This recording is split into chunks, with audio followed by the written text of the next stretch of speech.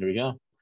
Hey, good morning, good evening, good afternoon, folks. It's the one and only V, the Guerrilla Economist, and I have with us the man of the hour who needs no introduction whatsoever. It's the one and only John J. Singleton, the man, the brain trust behind Privacy Fight. Folks, check out his work over at PrivacyFight.com. Learn how Privacy Fight can help you regain and take control of your privacy, your data, and your life. When with that being said, John, what's going on, buddy? How are you? Oh, pretty good. Thanks. I enjoyed the last show. That was interesting. Yes, it was. I think we opened up a lot of what's the word I'm looking for, man? A lot of minds. We got a lot of people thinking, and that's always a Yes, good thing, man. You know, that's the whole idea. Yes. absolutely. So, what do you got lined up for today, man? What do you want to delve into? There's so many things happening globally, and there's a lot of fear. There's a lot of paranoia around the world, and oftentimes, in the midst of fear, people tend to forget the more important things that are not only rudimentary to their existence on this planet, but also essential for their life in navigating the claptrap that is the Hmm. bureaucratic security state in which we live in, man.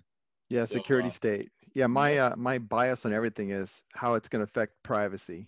yep, It's always about that because really that's where the money is. If correct. someone can get your data. Yeah, But this absolutely. look at now I'm not anywhere an expert on these viruses, but I keep seeing this virus stuff, and I'm seeing over the years, probably since the 80s, I started seeing this in the news, just like you probably. And this coronavirus, that was around in the 60s, Yep, and I'm just seeing how the coronavirus, I think it appears to be a weapon, just like you would use war. You could yep, use a biological weapon like a virus.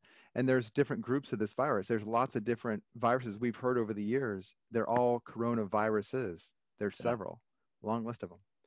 But Mm-hmm. but I think how this affects people in terms of privacy is when you are denied access to something like not yet so much travel. I think that's coming, but access to certain things in society like the public school system and so forth if you're not vaccinating. And I think your children, and I think this coronavirus is a way to push that policy or push that agenda and laws and so forth. I, the man, I'm actually going to be speaking about this whole coronavirus over on the Patreon and stuff, but the more I'm looking into it, and I have a biology background before I got into brokering and wealth management and all that other stuff that I do, and banking and all that. But the more I look at this, man, the more of a psyop it looks like to me. Are Yeah, there people dying from the coronavirus? Yes. Is it as right. overblown as the as the alt media and even mainstream media and even the Chinese media reporting? No, I don't think so. There's a great deal of overreaction. Look, when you see a government that goes this far to clamp down on dissidents, because folks, what's happening globally? Well, globally, we're having a populist revolt. We're having a populist Hmm. revolt in Europe. We're having a populist revolt in North America. We're having a populist revolt in Australia, and they're in the stages.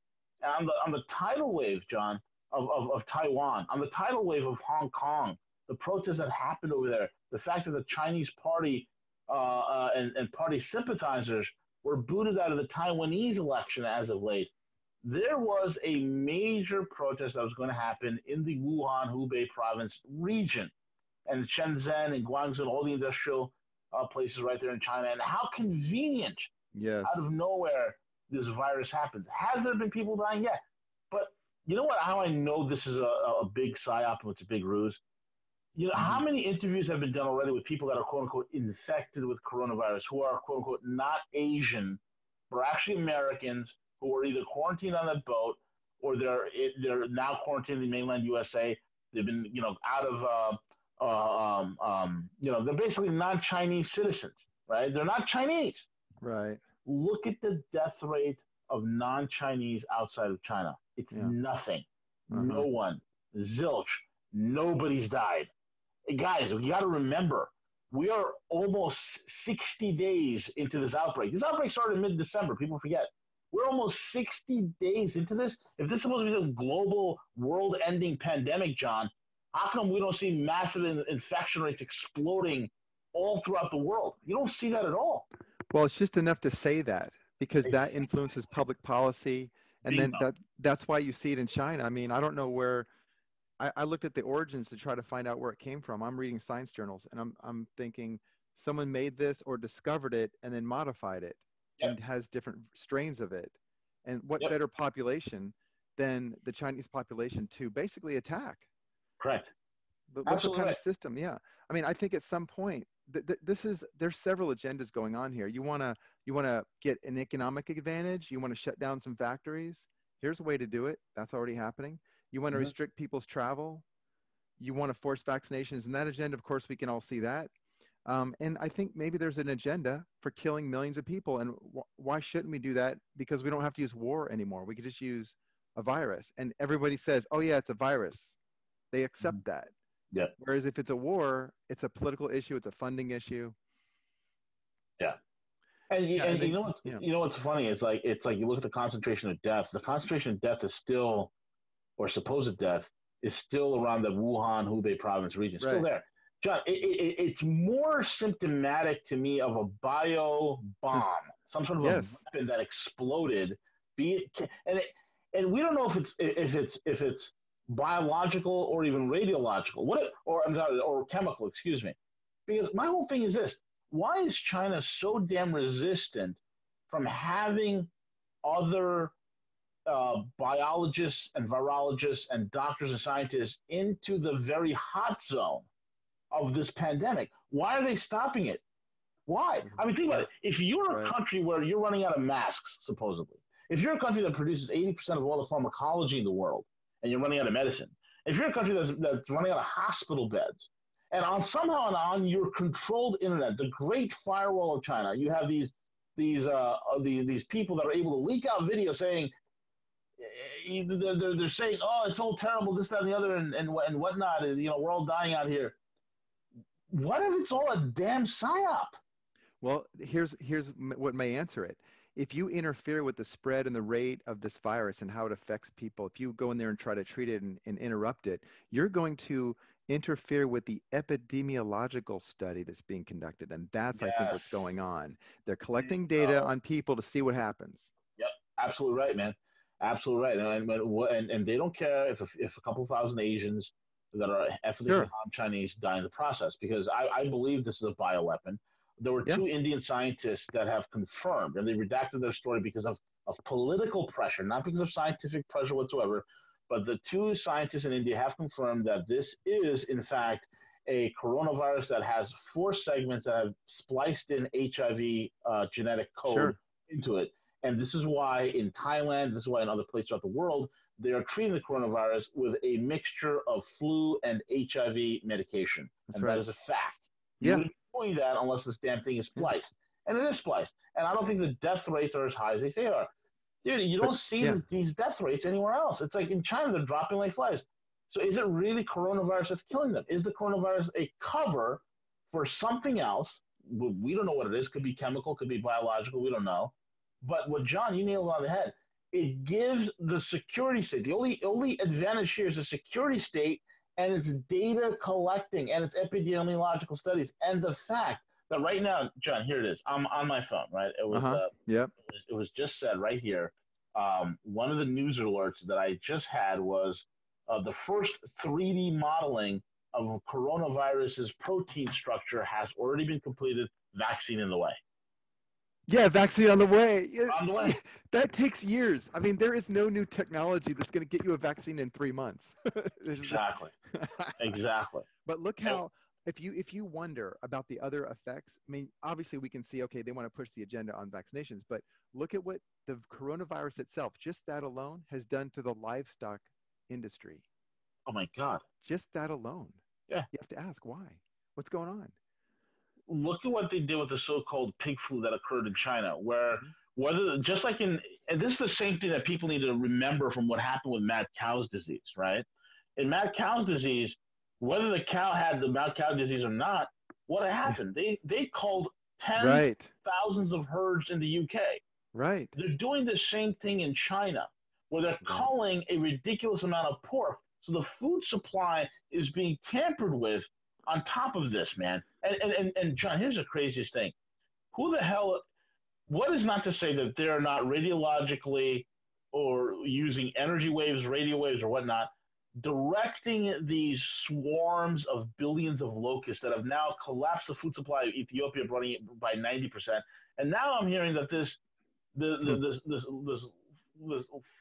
whole entire swarm of locusts, numbering in the tens of millions, is already made its way to the border of China. Yeah, Like, that's what in God's name? very likely. It's like almost impossible that that's not happening Exactly. deliberately. Yeah. Exactly. And another example, I mean, look at Bulgaria. Go look online and look at the what they did on the pork industry. Mm. So I've been following this for a while because my family's from there, and they destroyed the pork industry by literally going to all the farms and declaring their pigs to be Contagious. infected with something, Mm-hmm. and Mm-hmm. they literally burned them. They put them in a big pile and they literally light them on fire. And so you've got to ask yourself, this is such a strong part of that culture. How in the heck are they fulfilling that need in the market? Yeah. Well, lo and behold, more imports, right? So someone Mm-hmm. made a deal somewhere Of to course. sell pork from somewhere else. That's Oh, all it was. all I know is that Smithfield Pork is going to be busy this coming season in exporting Uh-huh. to China. Uh-huh. John, here's another thing that most people don't realize. Do you realize Bulgarian pork was considered and is still considered the finest pork in the world? Oh, I It's didn't know. so good. I believe it's Bulgarian or Romanian. It's one of those countries. Uh-huh. The pork is so good. It's one of the few porks that you could actually have medium rare Oh, okay. I didn't even know that. without Interesting. it killing you with trichinosis or any of the other parasites that we find in American pork. Well, somebody But wants yeah, to pollute that. That's for sure. of course, it's competition, man. Well, That's what it sure. is. Yeah. And we all fall for the ruse. So how do you deal with that on a personal side? I always look at it in terms of, like, the other day I was dealing with a debt collector and I focused only on the data involved between the creditor, debt collector, and the debtor. And Explain that.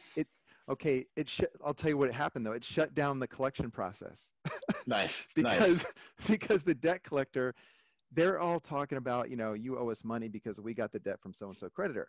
And I say, well, how did you get my information? How did you get my banking information, my tax information, my employment history? I didn't give you access to that. And how did you make an inquiry on my credit?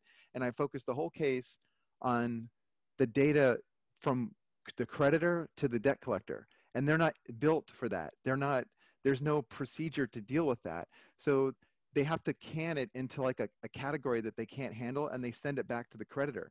And then the creditor says, no, it's a valid debt. And I write back and I say, yeah, I'm not talking about that. I'm talking about how you disclosed my information to a third party. And who knows whether or not I even authorized you to have it in the first place. We'll get to that later, but who are you? You see? And that brings the attorneys in, the law firms, and now it comes to a screeching halt because everybody's like, oh my gosh, I'm going to get sued for millions of dollars, and it has nothing to do Yep. with the debt. Exactly. And Exactly so correct. this is similar to the vaccination, because when you are being told you have to get this vaccination, now you have medical data, and you also have the promise of the reason you have to get the vaccination is because a public health issue and it's going to cure or prevent disease. Okay, guarantee that. You guarantee that. And you indemnify me against any damages or injury I may suffer from taking this vaccination. And then Can't I'll do it. consider it. Yeah, and then give me the entire insert from the vaccination. I want to see a full Mm, disclosure. And if I don't, I'm not taking it. Otherwise, you have all the liability and you simply put them on notice. absolutely. And they don't want it. That's too much No, liability. They won't do it. John, and that's the thing. This is what I love about what you do and what I do. This is what we try to teach our clients, and is this, folks. This entire system is the entire system is linchpinned on the one fact, and this is the only fact there is. They're depend on the fact that you believe them. Right. That's it. You believe them. That's how they got you. And this is what when I start working with clients, and John, I know you do this as well, because we share a lot of similarities with our clientele and stuff. It's the whole system is fake. It's not real. It's fake money created out of thin air to create fake debt, and then they put you on the hook for it That's right. all depends on you believing them. And as soon as you start pinpointing, like what John gave an example of, you start pinpointing the weaknesses and the holes in their arguments by utilizing the very system of fear against Hmm. them, Right. their entire house of cards collapses. Yeah. Right. Y'all take the vaccination, but you're going to take the liability, and they can't. You can't. And when you want to handle my data, like my chiropractor just recently switched to a big group, and so they're trying to make me sign a new disclosure with medical information. I said, well, my chiropractor already has it, and they said, yeah, but he's now employed by this corporation. I said, corporations don't provide medical services. Corporations have no liability to me because they're not alive. My doctor is a human being. He's a man. I can talk to him. But I'm not going to be treated by a corporation, and I'm not going to disclose the information because it's already been disclosed to my care provider. And they're like, huh? You know? And I said, What okay. do you I said, mean? but guys, I don't mind disclosing it if you'll accept all the liability for keeping it. And I'll tell you right now, it's not even necessary. So Mm, yeah, and then they mm. didn't. They just said, okay, well, step right And, this way, you know. They you know, and when you look at these larger medical billing companies and whatnot, they're sharing data with life Mhm. insurance companies. They're sharing data all on the back and why? Because at the end of the day, from your medical records to your court cases to your Yeah, checking account, all of it, your mortgage, yeah, it's all yeah, financialized. You yeah. are the merchandise, folks. And this is what That's right. John and myself are trying to teach people to get the heck out of the way. You are what's being marketed. Yeah, I set up a credit file for somebody recently, right? So we're Mm-hmm. we're working the file, we're building it and stuff. So we request a copy of the file. Here's what we get back from Experian. I'm holding it in my hand right now. It says, first of all, they spelled the guy's name wrong. So that's a problem right there because okay, if you're going to be irresponsible with my data, you don't have any standing whatsoever. But now they're saying, okay, in order for us to give you the file we have on you that we collected, we need your government issued ID, copy of your social security card, your utility bill. Now, see what these guys do. They don't need that stuff. Mm, They just want to collect it so they can sell it to somebody. correct. So when I write back to them, which is going to be a very interesting letter, fine guys, but I want a share of the revenue and you're going to spell my name correctly or you're going to delete the record and et cetera, et cetera. Here are the conditions, you know.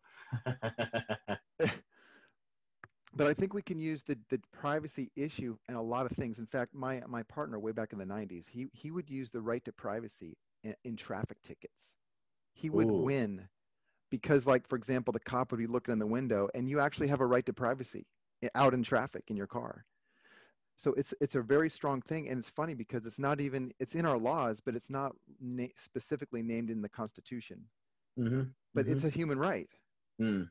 Yeah. So, but yeah, if you're dealing with that stuff, I mean, someone wants to look at it in terms of what you're disclosing in the process, and then make the other party liable for retaining and using that data. And you want that party's data retention policy and all the privacy policy and what it is going to guarantee to you as far as a data breach. Mm-hmm. Mm-hmm. Right.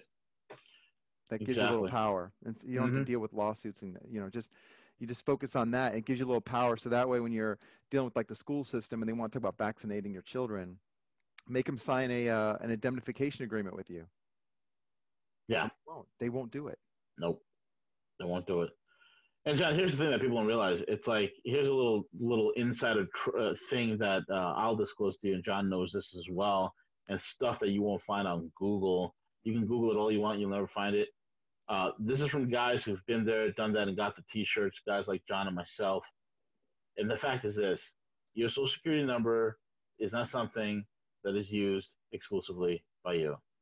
It's That's right. used by various entities, various fictitious instruments that have been created utilizing that number. That's why, folks, I can call my bank right now and get on the phone with either Bank of America, JP Morgan, or Wells Fargo and say, if they say, hey, Mr. V, how are you? Good. I want you to pull up my account. Okay, sure. Could I have the last four digits of your social? And I give them that. Then they want my date of birth, and I give them that. Then they want my address, and I give them that. Then they want my mother's maiden name, and I give them that. And then after all of that, they Uh-huh. finally pull up the account.